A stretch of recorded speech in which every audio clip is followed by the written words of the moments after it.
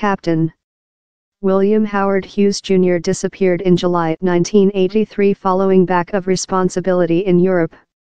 He was recently seen in New Mexico withdrawing $28,500 of his banking expense at 19 various branches locations, the Air Strength told in a declaration.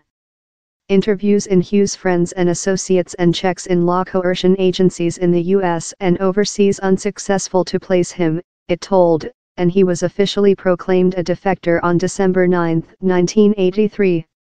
Later a few days back, a secret how began in 1983 came to an late. On June 5, for a certificate scam inquiry, the U.S. Division of Country's Tactful Safety Facility interviewee and person pretending to be Barry O'Byrne. Following Creature confronted in inconsistencies on his sameness, the person acknowledged his real behalf was William Howard Hughes Jr., and how he emptied of the U.S. Air Strength in 1983, the Air Strength told.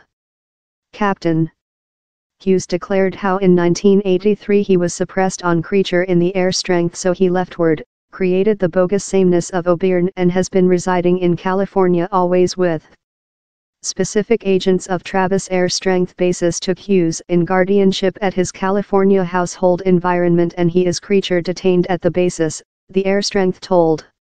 It is not clear which extortion he many faces. The Air Strength told how Hughes had a upper open secret/single scale backdrop inquiry gap at the period of his extinction.